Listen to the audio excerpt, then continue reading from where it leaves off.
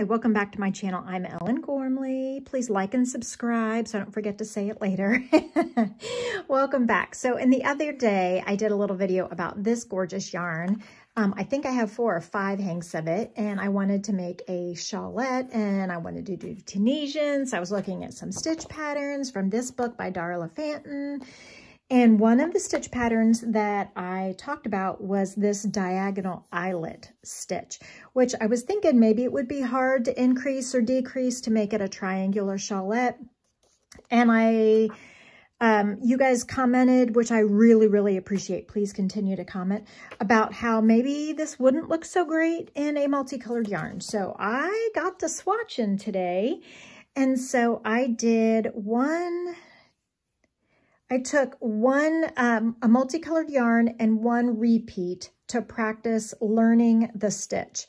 And I found that just 1 repeat made it really hard to figure out, but I did. I got the hang of it, and I understood it, and it's all was well. And then I thought, okay, I'm not sure I'm liking the multicolored yarn. Let's try using a bigger multiple. So I did a bigger multiple, and until I figured out the pattern and saw that it really was coming together, and the pattern was accurate in the book, and I made a couple notes to myself to understand it better. And I figured out how to increase it because I got bored. At this point, I got bored, so I was like, oh, maybe I should figure out how to increase it. So I figured out how to increase it, and you can basically only tell because of these diagonals here. And so the stitch pattern really got lost. So it really made me think that I love this yarn too much to use it with this stitch pattern. So I got out some solid colored yarn. Now this is one of the colors from my Karen Ogo donut thing. And I really like it. Now this is a worsted weight yarn, and it would look probably pretty darn fantastic in a DK weight yarn or even a smaller yarn, and it could be a really gorgeous top, a tank top or a shell type top. It's got great drape even with this worsted weight and a K size Tunisian hook. So I just wanted to take a few minutes to show you what I was thinking and where I'm going with this. So even though I know how to increase it, I don't know what I'm doing. I guess I could have still made it a shawlette. Part of me, when I pulled out my Ogo and I was thinking about like the different colors, I was thinking it was just going to be a long scarf. It didn't even cross my mind to go ahead and start making it a shawlette, which I totally could still do.